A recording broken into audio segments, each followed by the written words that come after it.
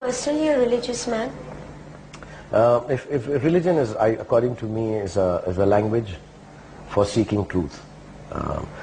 So the language I was taught is Arabic and Urdu, and the books that I was brought up on by birth is Quran.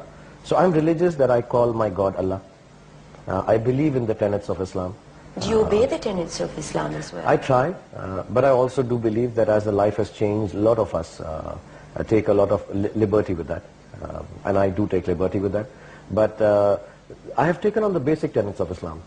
And it's very simple. If you take the basic, the core value of any religion, then you are the most religious person because it's the easiest to follow.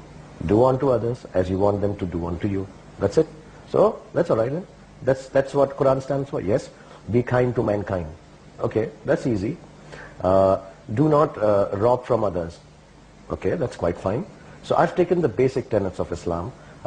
Thank God, thank Allah, and remember His name for giving you life. I do that every moment, every second. The kind of life I've been given, I cannot sit here. I thank Allah every moment of my life. Every breath that comes out of my nostrils and my mouth has the name of Allah and thankfulness. Pray for your loved ones. I do that. So the basic tenets of Islam. Now when I look at it, and because I said I've read the other books,